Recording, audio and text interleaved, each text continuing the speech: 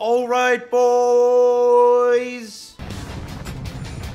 Yes, sir, welcome back to another video. As you guys have seen with the title and what you're seeing on screen, we are here with a 5.10 update preview and maintenance notice. And today we got some content, boys, to do. Netmarble actually sliding stuff. Obviously, it's a collab we're supposed to get anyways, but we have some cool stuff to talk about here today. Again, if you guys haven't already, make sure to hit that subscribe button, tick that notification bell, and leave a like. Let's see if we can crack a solid 300 likes for the waifus without any other delay. Let's jump straight into the video. So first up, the ultimate collaboration, complete special missions to have Ram join your adventure guaranteed. Obviously, we all expected this, and we all knew this existed. We have new heroes, Emilia, Beatrice, Rem, and Ram. Here are the skill sets, or just the icons, because, you know, Global never actually wants to show you what they actually do until the game drops, which is, I mean, it's up to them. But right here, it does say get your diamonds back when you reach 600 loyalty points. So they still haven't specified if it's right away, like you immediately get it. Like they would have said right there immediately. So I'm hoping that is the case, that it's immediately. Kind of. It does actually structure out to the... Yeah, it looks like immediately. Yeah. So, yeah. It looks like it's immediately. We have special collab check-in up to... check-in daily to get up to 10 collab pickup tickets, which is, again, 1. That is a whopping 1 free multi. We do have ReZero Bingo now available. Let me tell you now, you have to get that Emilia costume. My boy Puck in a hoodie. He's like, he's got everything. He looked too clean. He got the drip and everything. I'm telling you now, you gotta get that costume, bro. We have ReZero collab celebration events, and ooh, we got some good stuff over here. Can't wait to talk about it. We have a check-in event, special missions. We have the world quest. We have the Pedal Geass deathmatch and exchange shop. We have special bingo event. We have King's upgrade material exchange event. We have the boosting events. We have the hero enhanced super and ultra success rate increase. Equipment salvage super / ultra success rate increase. We have the main / free stage stamina decrease. We also have the ReZero event title added. You can acquire that for the 2-week event period, which is always there. The event title is Britannia. We also have final boss Jericho and Guila. Finally, after how many decades have we been waiting for this update? We now have final boss Jericho and Guila. Let's go. Can't wait to see the next 5 weeks dead on. I'm just kidding. We next have Tower of Trial Season 5, bro. What? Definitely, these aren't the same devs as you. I'm kidding. It's a joke. Calm down. We have Tower of Trials, Final Boss, and a ReZero collab all in one update. Content for decades, boys. Be ready for it.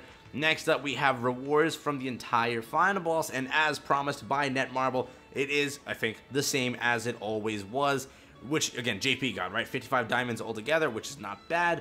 Then we will get Final Boss Jericho, which is a whopping 43 more gems. So we in a pretty good situation right here. Again, it will last the entire month, so you have a time limit to complete this. Make sure you guys jump into it right away, and you're able to get the Tower Conqueror title through this mode, which I think is usually how it is. We also have new costumes. The costume set of the 470S X ReZero collab heroes.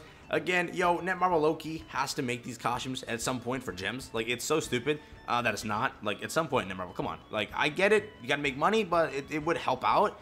Half of these costumes I wanted to buy regularly, and you can't unless you spend $25 per costume, which is very, very pricey. It is what it is, though. We have a collab diamond event bundle 1 and bundle 2, so if you are wheeling, they try and help you out as much as they can, I guess. $80 for this one, $40 for this one, 25, and say, I don't know how much this one is, so maybe 25 also. Next up, we have these celebration bundles, which I just talked about, so screw that. Also, diamond shop bonuses, which I think are the tickets. With this, what is this? Knighthood competition schedule, for anyone that cares about that. They've increased it now to 56 knighthoods, so the top 56 can go and participate. They also adjust the rewards and all of that. We have system changes, lifesteal, skill balance adjustments, rank 1, all of this stuff. Yeah, take a look at this. There is a lot changing. Pause. Wait a minute. Okay, yeah, I'll talk about that later. We have engravings. Right now we're here for the content. We'll focus on that later. Engravings for these 4 characters, obviously, draw pool edition. We have my boy Denzel now added to the part 2 ticket, so if you guys don't want him, go and spend all of your part 2s now.